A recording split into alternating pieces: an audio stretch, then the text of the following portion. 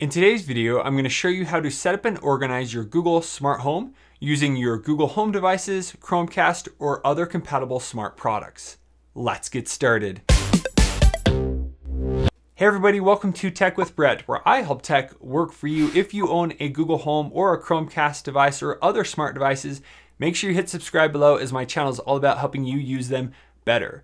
So to get your Google Smart Home set up, the first thing that you'll need to do is download the Google Home application to your iPhone or your Android device. Today I am using the Samsung Galaxy Note 9. So then here I can go and check to make sure that I'm on the proper Wi-Fi network. That looks great to me. And then we are going to go into the Google Home application. Now over here on the bottom right side of the screen, you want to click the little people icon and make sure that you are signed into the proper Gmail account here. If you have multiple accounts, you can just select that drop down. It will pull up the different accounts and you can choose the one you want to use. Now, if you're not seeing your account here, you could add it down here below.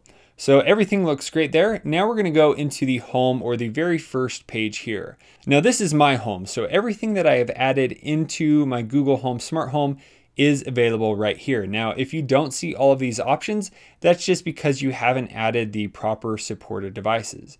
So the first thing that we're gonna talk about is using your home and sharing it with others. So right here I have my home. If I wanted to share it with my wife, all I need to do is click the add right here. And once I open up the ad, I can then invite a home member. So because you are the first person doing this, you would want to make sure that all of the new smart home devices are added to your account. If you invite somebody, so here you can type in their email address, they'll be notified by email to join the home, and then they'll be able to see everything that you add into the home. If they add any smart devices to their account, once they remove themselves from your home, you won't have access to those smart home devices. So I do suggest that you add maybe the head of household or those who are the most tech savvy as the first person to add all of the smart devices. And then here you can invite all the home members you want to have control of your smart products. And then we click save. It will tell you more about inviting home members. Here it will talk about what is shared. So devices in the home will be shared, media services on Google Assistant devices. When people or devices are added, all home members receive a notification. And then here it talks about the device addresses. So all home members will be able to see and change the addresses on devices. And here you can see who is already connected to the home. And here it will show you all the devices that are connected. I only have a couple. So here I'm going to send the invite, and then whoever I added can go and accept the invitation to see all of my smart devices. So each home does have a limit of 6 home members. Now, if you wanted to, let's say you have maybe a family member or a separate part of your house, you could actually create a new home. So let's add a new home in here and call it basement. So this would be handy. Let's say you're setting up your parents' house and you want to add all of their devices into here. Here you can have a separate home that you have control of. So here you can see that I don't have anything in this actual home. It's showing some options available on my Wi-Fi network. But if I want to change back to my regular home, I just click that and I can go back home. If I want to adjust the basement, I could go here. So if I add anything into the basement, that's where it will stay. So you do have the option to move devices from one home to the other. But for now, that's all I'm going to cover on the multiple homes. Let me know if you want to know more about that. So here, let's go back to our main home, just so you can see how that works. If this is your first time setting up any of your Google Home products like the Google Home Hub or the Google Home Mini or Chromecast device, you will want to go into the add option right here. And here you can select setup a device. And here you will see the setup new devices in your home. So once you select that, you choose which home you want it to be added to, and then it will start looking for those devices, and then it will run you through the setup process. So if I had any plugged in and available that I haven't set up before, it would pop up on here and I could go through the setup process. Now that we've already added all of our Google devices, here we're going to add our smart products. So you do need to get a compatible smart light or doorbell or a compatible smart camera. So I've used LifeX bulbs before. They work directly with your Wi-Fi network. Smart Life as well. Sengled do require a hub as well as the Hue light bulbs. VSync can connect directly to your Wi-Fi network. So any of these that you want to add, make sure that you go into the application first and set up those smart devices. So now I want to go into here, into the VSync application. I have a few smart devices that I want to adjust. So here I'm actually going to change the bedroom lamp. I'm going to change the settings on here, and I'm going to change the name to rainbow light. And I'm going to go back. And then here I have the rainbow light that I'm going to change to Christmas tree. So I just recently moved the location of these lights. So I want to make sure that everything is accurate on here before I go into the Google Home application. So now those are working properly. If I want to turn on the Christmas tree, I can do that. I can turn it off again right there. So now let's go back into the Google Home application. And if I have never set up VSync in here before, I'm going to select set up a new device. Here I'm going to select something that I've already set up. So I select that, and now it's going to show me all the different options of things that I can add. So all of these applications are supported. You can actually just go in here at any time. You can search for certain brands that are supported so that you know that it will connect with Google Assistant once you connect that to your home Wi-Fi network. So I've already connected what I have set up right here. So here I have VSync. I have 5 devices connected.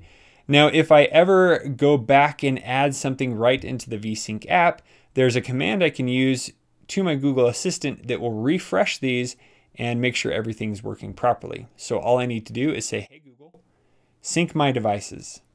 You got it. Syncing devices for 10 providers. So then it's going to go through and re-add those into this application. I don't need to go in here and unlink them and link them again. You just use sync my devices or sync my lights, and that will update everything here in the Google Home application. So now if we go back to this main page, you'll see all the different devices that I've set up in different rooms. When you set up a device, it will ask which room you want it to be in, and so that is where these have all been created. So now if we go down to the bottom, you'll see this in your home. So these are all the devices that you haven't added to a specific room. So let's say this light right here called night light, I want to adjust the settings. So I just tap on it. I could turn it on and off right here. But if I want to add it to a room, down here I have the option to do that. I just select add to room. And then here it gives me the option of what room I want that in. So that is in the girls' room. I'm going to select save. And now that will add it to the proper room. So if I go back and then I find that room, here I can see that the girls' room now has 2 lights. And I can click on the lights here and you can see girls' lamp as well as night light. So depending on what lights you have, some of them will allow you to adjust the brightness, and then some will just be an on and off switch.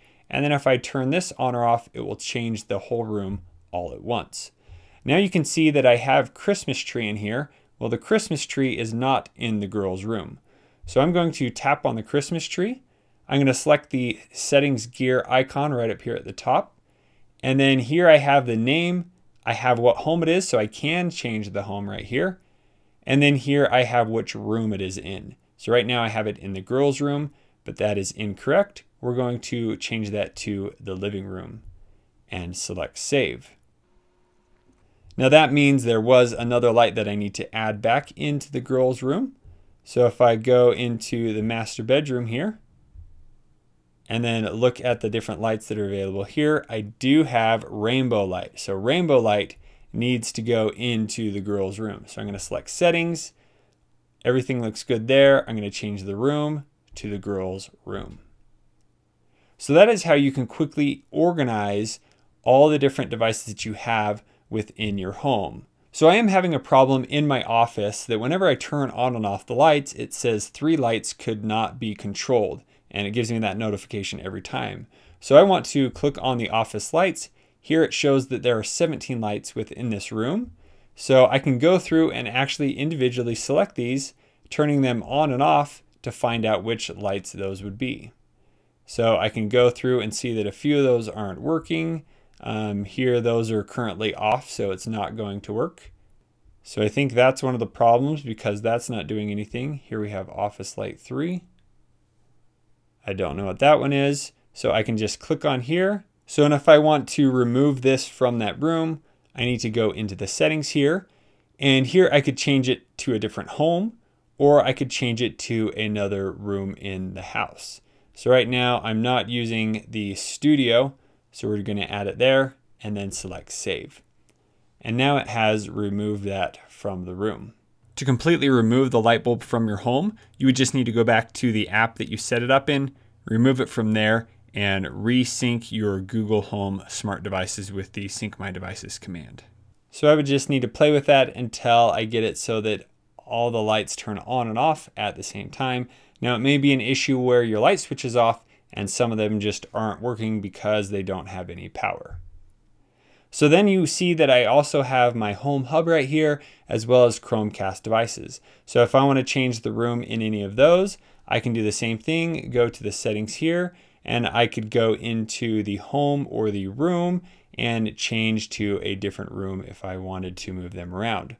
Now, if you ever move a Google Home from one room to the other, all you would need to do is go into the Google Home that you want to control, go into the settings, and then you want to change the room that it's in. You don't have to go through the setup process again. You would just need to change the room in here, and then it will automatically change it so that if you change the lights on this, it will control the proper lights in the same room that it's in, or it will show up properly in other Cast supported applications. Now that we have all of the devices added into the Google Home application, they're all organized into rooms, we're pretty much set up on everything I want to do. A few other things that you can do is go back up here into the top, and if we want to turn off all the lights in a certain room, I can just select off, and then here it's going to pull up all the different room options. If I want to turn on the lights, I select on, and then here it's going to pull all those up, and then I could tap one and it would turn them on. Now here, if I select add, a few more things I can do is I can create a speaker group. So a speaker group is where it will play audio on a certain group of speakers all at the same time. So a new way to do this is through a Chromecast device. Now you can't split the audio and video from a Chromecast. This will only work with music to a Chromecast. So here I have a Chromecast Ultra, a Chromecast 3rd generation, as well as a Chromecast 2nd generation. Here I have a third-party Google Assistant speaker. Here I have a Chromecast Audio, Google Home Mini, Google Home Hub, Google Home Max, and then the regular Google Home would show up here as well. So I can just tap on all of these and whatever ones I want to be added into a group. And then here I can select next. I could name it a certain group. And then whenever I play music, I can ask it to play on that group and it will play music throughout the entire home, which is really cool now that you have the ability to add it to Chromecast, other smart displays as well. So that's one other thing you can do when you have everything set up. Here you have a few options where you could play music on all the different speakers at once, or you can broadcast a message to all of the speakers in the home. Now I do have a Nest thermostat that I've set up, so here I can go in and control my Nest thermostat depending on if you have a smart thermostat or not. I can change the heat and everything right here. So here I have a Nest Hello, so I can select camera and it's going to connect to that and I can see the camera right within this application. So now if you want to find out more products that are supported, head on over here into the Accounts tab, and then you're going to go into the Settings, and then we're going to go into Services, and down here at the bottom we have what's called Explore. So Explore will allow you to search for different things you can use Google Assistant for. So let's say we want to see how the Roku works. So here I can search Roku, and you can go through here and we find that if we want to control our Roku device, we can open this up, and here we could go through the setup, and here are some of the other options we can do. Now I get a lot of questions if the Ring doorbell is supported, so let's search Ring. So here we can see Ring pops up, and then right here at the top it does say, note this action does not currently support the ability to stream your Ring devices to your Chromecast or your smart displays. So even though you can connect Ring, it doesn't have the support like the other Nest cameras or other smart connected cameras.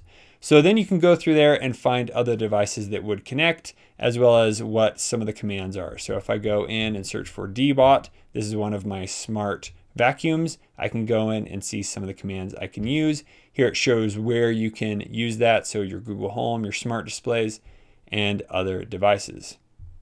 So that is how you go through and set up and move around all of your smart home devices.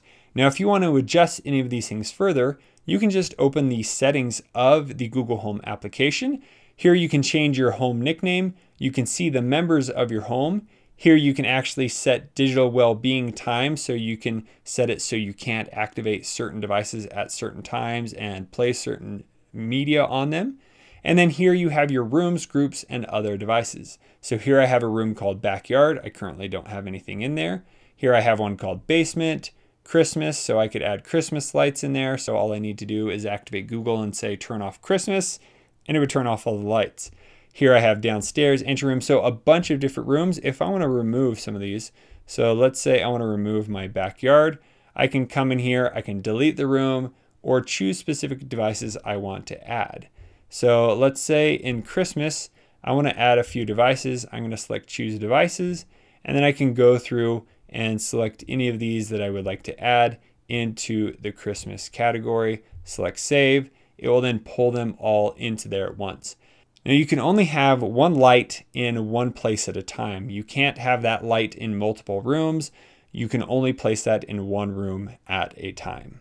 And then down here, if I wanted to remove all of my home and start fresh, I could delete the room down here at the bottom of the screen. And then we just go back, and here we are at our main home.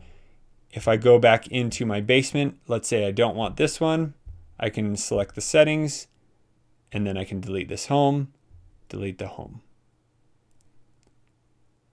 So, and then if I had anything set up in there, I could just go back into the ad and set it up into my main home, just like the other devices that I already added. Now, I do want to mention that it doesn't matter what Google Assistant device you use. So if you have a Google Home Mini, or if you use a Google Home Hub, or if you're just using Google Assistant on your phone, you are still able to control all of the smart home products that you are able to add into the Google Home application. Some of the benefits of having the Google Home Hub is I can quickly swipe down and I can turn off all the lights in a certain room just by pressing the off button right here. It will turn all those off. And then here I can press it again. It will turn them back on, where with all the other Google Assistant speakers, you will need to activate by voice, or you can just go into the Google Home app and do the same thing, turning them on and off. The Google Home Hub just gives you the option to quickly do that in whatever room you have this set up in. You can also turn on and off all the lights from the Google Home Hub as well, which is very convenient to do. And that is how you can quickly and easily set up your Google Smart Home. If you guys have any further questions about this process or anything that you can do with the application, please let me know in the comments below. And if you want to see my full playlist of other Google Home compatible products, make sure you select the playlist over here on the side. Thank you guys so much for watching. We'll see you on the next one.